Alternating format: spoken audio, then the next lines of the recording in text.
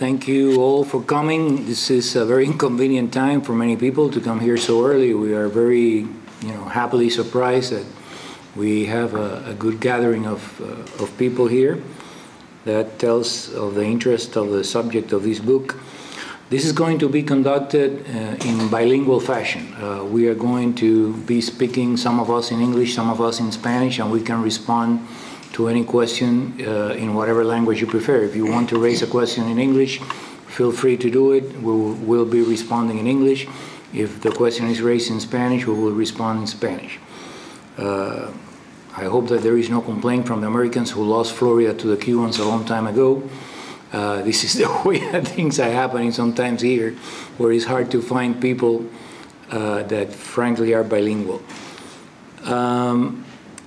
I would say a couple of things about the book. This is a book that covers, as Provost Dr. Montoya explained, those slander and character assassination campaigns that are state-sponsored, and particularly the cases, a few cases that we have made their study that occurred in Cuba since 1959.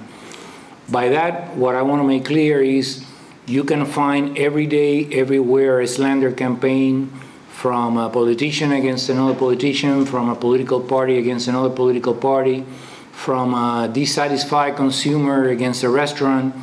That's not what we're talking about here. We're talking about here about the danger of state-sponsored campaigns, particularly when those campaigns take place in totalitarian or dictator environments, because the state can nullify any dissenting voice, can block any alternative information, and they can control the message. Having said that, I would pass the microphone to Carlos Alberto Montaner, who I believe can introduce us to the subject in general, and then we will alternate with the other stories in English and Spanish. So, Carlos Alberto, please.